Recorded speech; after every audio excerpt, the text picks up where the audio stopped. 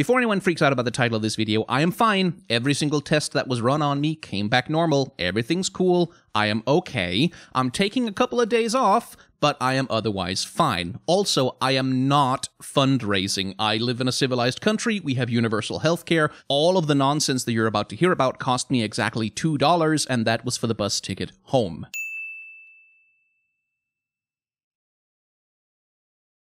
So anyway, story time, I guess. This is not the usual content for my channel, but I feel like I kind of need to vent about this just to get it out of my system. So yesterday, for reasons that I don't fully understand, possibly I made a bad movement of my body or something, I had a massive shooting pain run up through my entire chest and my back that then eventually resolved itself into a kind of clinging, heavy tension in my chest that just persisted and persisted for, well, pretty much the entire night, robbing me completely of sleep. I had a couple of panic attacks in that time because I deal with generalized anxiety, and I figured that probably a lot of my symptoms were at least in some part due to anxiety about that initial pain response. Anyway, 6 hours pass, I'm still feeling tension in my chest, and at that point I decide, okay, I should probably call a doctor about this. So I call the attending doctor at my local ER. It's a 24-hour hotline. You can call it anytime.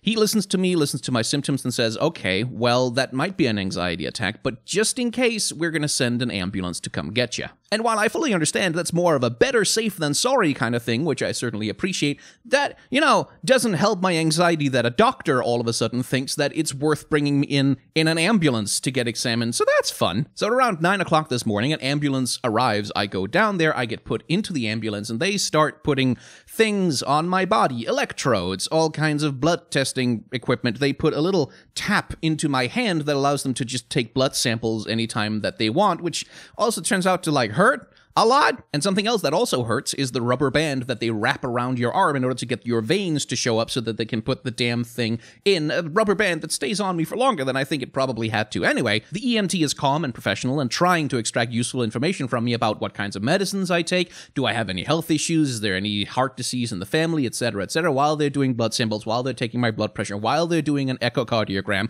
while the ambulance is going to the goddamn hospital. Needless to say, I am trying very hard not to freak the fuck out all of the time, trying to calm myself down by the knowledge that, well, I mean, if anything goes wrong, there's literally an EMT right there. I am already in the ambulance. I'm probably as safe as I can be, but god damn it, my anxiety is not about to be rational about any fucking thing. By the time I get to the hospital, they've taken an EKG, and they've managed to get preliminary results back on a blood sample that says that I don't have any of the enzymes or anything in my blood that says that there's a heart issue, and the EKG shows that my heart is completely normal. This helps calm me down a little bit. When I get to the hospital, though, the EMT is calling them and trying to figure out where they're supposed to put me, and the cardiology department says that given my symptoms, there's probably no reason to put me there, so they transfer them back to the general emergency room, which say, hey, isn't he supposed to go to the cardiology department? And then the EMT says, no, the cardiology department says he's supposed to go to you, and they say, well, okay, then let's just call and make some arrangements, blah, blah, blah. It takes about 10 minutes, and while the knowledge of the echocardiogram and the blood sample is helping me stay calm in this situation, the prospects of being thrown around by bureaucracy are not especially entertaining to me. Fortunately, like I said, only takes 10 minutes. I go to the emergency room. A very nice nurse shows up to take care of me, takes off all of the EKG material that the EMT had put on me, and then puts on the hospital's own EKG material because it turns out they need to take another EKG just to double extra, triple double extra check. And they also need to take more blood samples, which, by the way, have I mentioned that I'm really not fond of needles? Something else I'm not fond of? The coronavirus, which fortunately is not really spreading very rapidly at all in the country where I live and seems to be mostly eliminated in the region where I live. Like, at the point when I was at the hospital, they literally had one corona patient there, so I wasn't too worried. The nurses and doctors were, constantly disinfecting their hands as they walk in and out of the room, which I suppose they're supposed to do anyway. But still, the thought that keeps circling around in my head is that if I get coronavirus in the motherfucking hospital, I am killing God when I get to the pearly gates. Which is the kind of thought that you distract yourself with when you're anxious as hell and trying to retain some semblance of control over the situation by imagining that at the very least, if everything goes wrong, you can get revenge. Fast forward to 2 doctors, an echocardiogram, a blood sample, and a urine sample later, and the doctors pretty much tell me, okay, we think what happened is you had some serious back pain, it radiated into your chest, you had an anxiety freakout, and because anxiety freakouts very much resemble cardiac arrest symptoms, we took you to the hospital to check on you, everything seems fine, your heart seems fine, maybe get your cholesterol under a little bit more control, but you can go home now.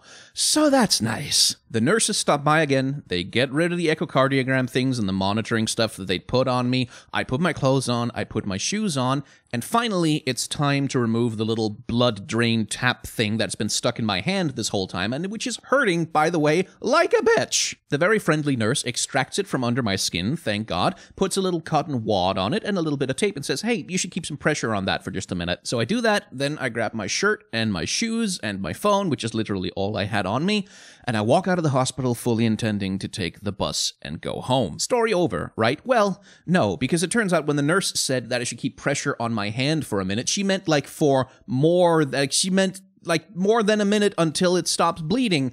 I had not quite registered this, so I just put on my big-ass hoodie shirt with the sleeve that goes all the way down over my hand, walked out the door, I get to the bus stop, and all of a sudden I'm thinking, hey, why does my left hand feel really wet for some reason? Then I look at my hand and I see that my sleeve, which fortunately is black so it's not going to leave much of a stain, is soaked through with my own blood. And not only is my sleeve soaked through, I have left a trail of bloodstains after me as I walked out of the hospital and over to the bus stop. I've literally left a trail of blood like you'd see in a video game or some movie about a crazy billionaire who's trying to hunt the greatest game of all, which is man, on his deserted island. I'm wounded and I'm dripping blood like an animal. Fortunately, I am a man of steely self-control and absolute stoicism, so I immediately freak the fuck out. I grasp my bleeding hand with all the strength I can muster, and I run back to the emergency room, dripping blood everywhere I go. I've still got the blood stains on my shoes to prove it. Rock up to the reception desk, trying to play it cool, like, yes, hello, hi.